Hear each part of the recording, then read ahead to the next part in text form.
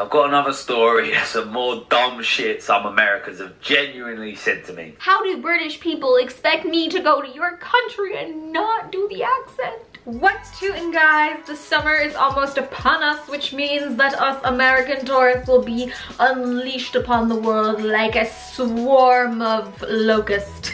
So yeah, we're pretty much gonna be annoying the shit out of everybody, and the world will hate us once again, which is great. You know, it doesn't take a rocket scientist to figure out that American tourists don't have a great reputation worldwide. We're right up there on the list of most annoying tourists, right up there with the Chinese. They hate us for some reason.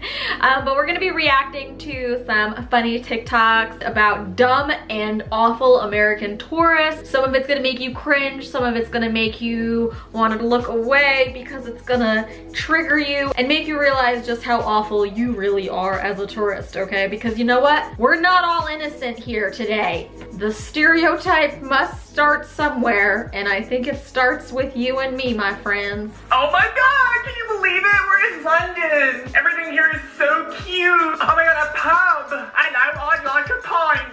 I'm kidding, it's too far. Oh my god, a telephone box. Hello, can I talk to the Queen? Another pub. The pheasant and cock and tittle and I can't do the accent, I just can't. The cobblestone. Cobble. Should I do it? I'm gonna do it. Harry Potter, the boy who lived, come to die. No, stop, Kennedy. Everyone here is so quiet. God, they all look so like put together here, like. Buckingham Palace is so gorgeous. Okay, so the flag is not raised, which means the Queen is not there. She's not home having tea. Is that Kate Middleton? Hey, hurry up, we're gonna miss the tube. I love you guys. I can't believe we're doing this. Ah! As somebody who was recently in London, I'm embarrassed to say that yes. That is like a slightly elevated version of how I acted. We're gonna move on from that. Some things Americans have said to me. I've got another story. Some more dumb shit some Americans have genuinely said to me. So I'm on a plane, right, with my mum. It's about 14 years old. You were on a plane with, I'm sorry, okay. You see, it's hard not to, okay? How do British people expect me to go to your country and not do the accent? Just can't help myself. Coming back from LA, and there was this couple, American couple on the flight, and they're sitting like in the seats next to us in the 4th seat, right? So, you know, we're being all nice, and we're going, oh yeah, so what you guys planning on doing while you're in England? I could not believe my ears when I heard what they said next. They told me that they're hoping to see the whole of Britain in 2 days. 2 fucking days! Are you stupid? So we thought that we would start off in London, and then we would head up to Manchester, back down to Wales, and then up to Scotland. This is the problem. Like, why? Americans need to learn geography, man. I know we're smaller than a lot of your states in your country, yeah? But use your brain for once. Can you travel around the whole of Michigan and see everything you want with a substantial amount in 2 days? No. If you do a lot of drugs and drink a lot of Red Bull, you can, okay? God, you know what? I think this guy is just really underestimating the strength and fortitude of Americans. If we really set our mind to it, we could do anything. We are the greatest country in the world. Oh, I think he's just hating. I think this mother, daughter, son, whatever the hell duo, they really were gonna see the whole entire country of England in 2 days. And I want an update. Did they? Because that's some Guinness Book of World Records. Here are the biggest tourist tellers for Americans visiting Europe.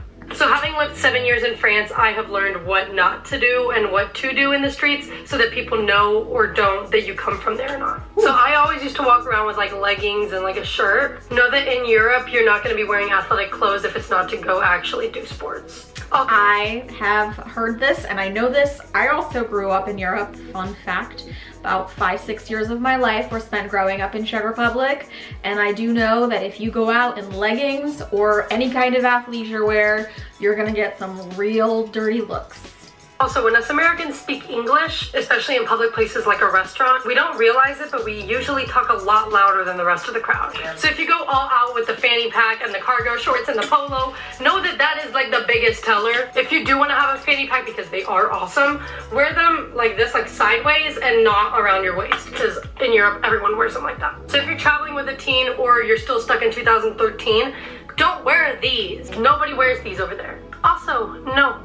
That's all I need to say. No. Really? Also, of course, I don't know about that. I have a French boyfriend and he loves Birkenstock sandals. So something tells me that this isn't 100% true. of course, it's normal for you to be happy while you're visiting the city, but that overexcitement will actually make scammers spot you out easier. Follow for more travel tips. Okay, you know what? I really like her TikTok video because I feel like her purpose of making that video wasn't to make fun of American tourists, but it was to educate them to not stand out so you don't get robbed, which, you know, I like that. Why do American tourists have such a terrible reputation abroad? I'm sure you're all very aware of the stereotype of the Americans that don't learn worldwide geography nearly enough during basic schooling. That is true to some extent, but this goes far beyond that.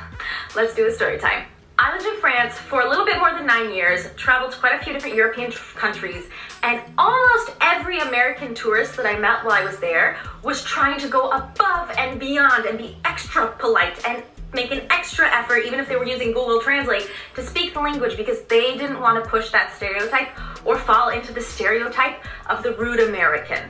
There were a few notable exceptions, but you have buttheads and idiots in every single country. There's not a single country where everybody is just super polite and super cool.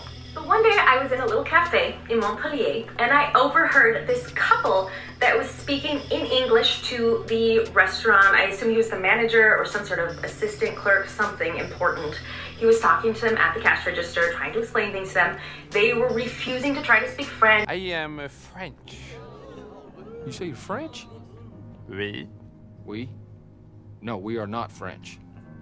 We're American. The manager offered to get out Google Translate, and they're like, no, speak English. And they were forcing English on this guy, right? And so the manager, I can tell, is getting a little bit frustrated. This couple is being incredibly rude. Incredibly rude.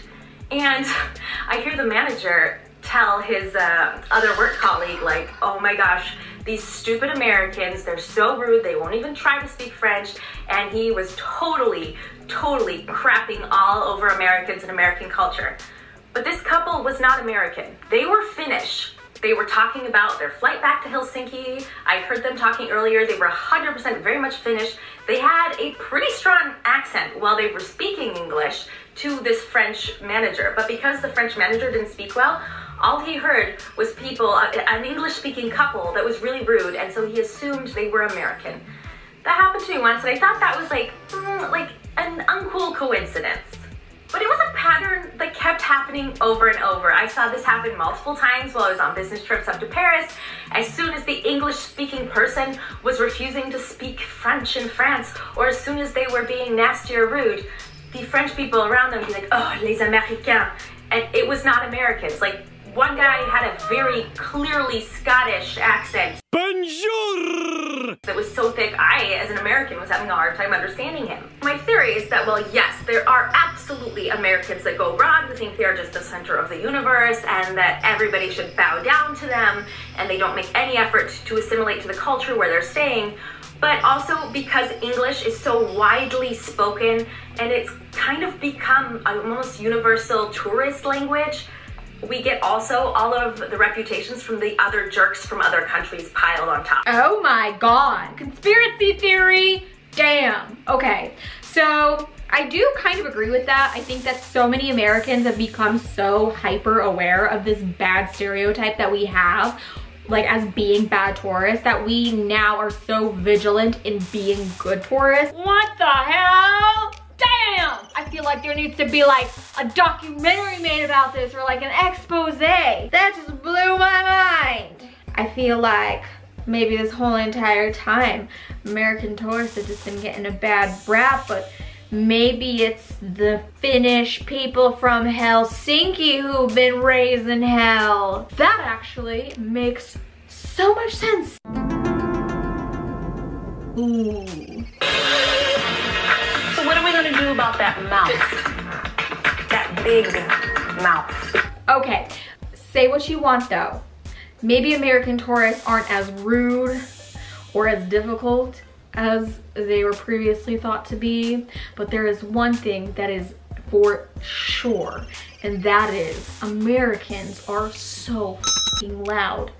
I know I'm loud as hell, and it's embarrassing. I feel so bad for my French boyfriend when I go out with him and I catch myself being loud and I see him like looking around like, shut up, Stephanie, you're being so fucking loud right now. And I see people looking at me and I know I've been just talking about some sexy stuff or something weird or embarrassing. Yeah. And I'm like, oh God, I'm being that American right now. This is awful. This is humiliating. He's probably like, I wish I wasn't dating an American right now. She's being so dramatic with the hands everywhere. And oh my God. Like, why couldn't I have been more like the Czech side of my family? Like, why did I have to assimilate more with the American side of my family and be this like really dramatic, annoying, loud person? But I also love that side of me. So deal with it. But I'm learning. Like the next time I travel in Europe, I'm gonna have like a little voice meter. And if it goes above a certain decibel, it's gonna shock me. It's gonna like electrocute me, so. The best one I've heard was the American tourists complaining that they built Edinburgh Castle so far from the train station. Yes, how fucking dare these people back in the day, just how dare they inconvenience us before they even had invented trains and modern technology.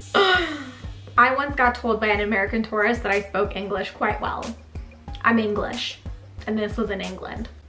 Did you guys know though that like England wasn't actually where the English language originated from? I think it was like Germany or something. Let's Google it. Where does the English language come from? England. Okay. Are we sure? But it's derived from, it's a Germanic language. It's a Germanic language though. So technically it's from Germany. Am I right? No, I don't know. I feel like I'm gonna get canceled, or like I'm gonna just be, I think I'm gonna get made fun of right there for that little bit of stupidity. Once in the airport coming back to Australia, where I'm from, in the middle of summer, I saw a dad and his 2 children wearing full winter coats. The dad said to the both of them, try to stay warm. It's gonna be cold outside. Bless their hearts. They'll have the coats to sleep on in case they get locked out of their hotel room or something. I'm trying to look on the bright side here, but there really is no bright side. They're just really dumb. What it must feel like to be a kid relying so heavily on your parents to be your source of knowledge, protection, love, and then they really just let you down like that. And you show up after a 16-hour flight or whatever in Australia with a winter coat and it's blistering hot as outside, and you're like, Dad, you're supposed to be smart. You're supposed to know shit. And I'm cooking in this puffer jacket, Dad. South African here. Americans tend to have this habit where they'll climb out of their vehicle in the middle of a game reserve, get attacked by a wild animal because they wanted to get closer or try to pet it, and then cry about it. I thought people that come from the country that has grizzly bears and mountain lions would be a bit more cautious around wild animals. Also, the shock they experience when they realize there are cities here and not everyone is living in mud huts. I think that we as Americans have this like urge to just take like little sticks and like want to just go poke it.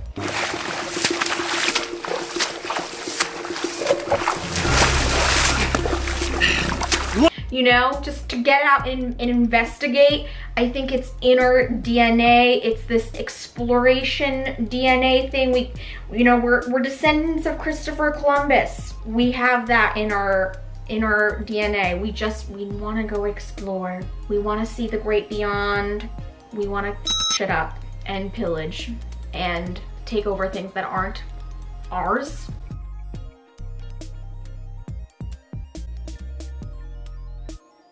As a person from Switzerland, I get asked if I can speak Swedish on the internet.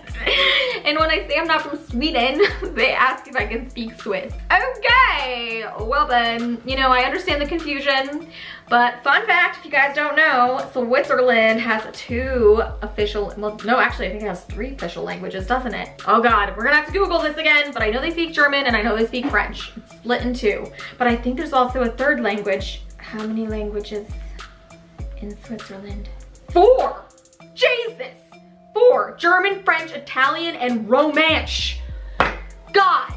Well, you know what? I was closer with 3. So many languages for such a little country. But the Swedish thing, you know, I get it though. The SW, that's gonna throw people off. I really think that our country is really, it's failing our youngins. We need to invest more money into our geography program. American tourists, you're not all bad. And I think that as long as we are doing our best every day and trying to be better, that's all that matters. And that's what really counts. Do your best. So when you get out there this summer, you just try to be the best tourist you can be. And just, you know, try to just be a little bit quieter. Anyway, I hope you guys enjoyed this video. Hope you didn't take it too seriously. Hope you didn't get too butthurt. And if you liked it, click the thumbs up button and subscribe to my channel because I post new videos every single day. So I hope I see you back here tomorrow because I get so lonesome here on my channel. And I don't really have any friends. So if you don't have any friends and you want to be my friend, please come join me and keep me company here on my channel. In the meantime, also go check out my socials and all my other links will be down below. And I will see you guys tomorrow. Bye.